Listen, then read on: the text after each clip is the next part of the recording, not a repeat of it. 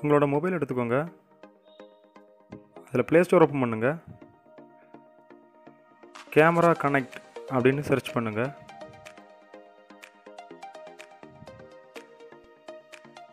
அதில் ஒரு application open ஆகும்.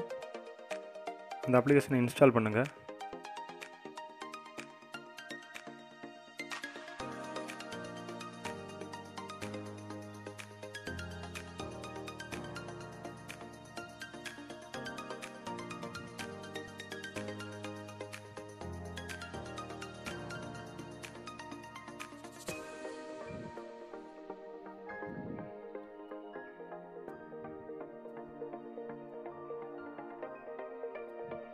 இன்ஸ்டால் பண்ணி முடிஞ்சதும் ஓப்பன் பண்ணுங்கள்.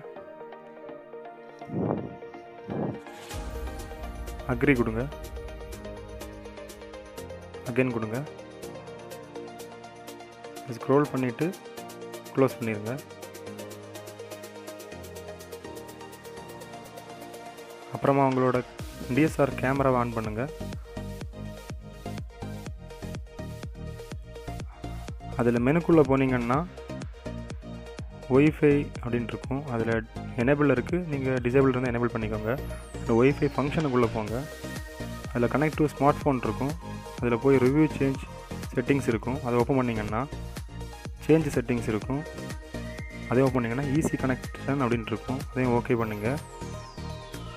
அப்புறமா ஒரு பாஸ்வேர்டு கொடுத்துருப்பாங்க, ஒன் டைம் பாஸ்வேர்டு.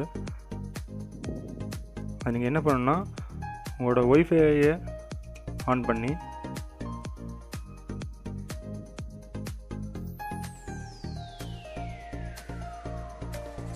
அதில் உங்களோட கேமரா மாடல் நம்பரை கொடுத்து ஒரு ஹாட் ஒய்ஃபை ஆன் ஆகும். அதை கனெக்ட் பண்ணிங்கன்னா அந்த பாஸ்வேர்டை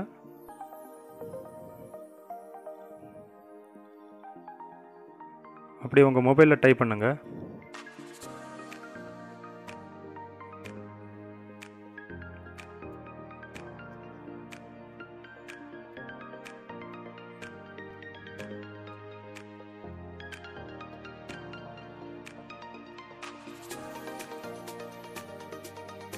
கனெக்ட் ஆனதும் அதை க்ளோஸ் பண்ணிவிட்டு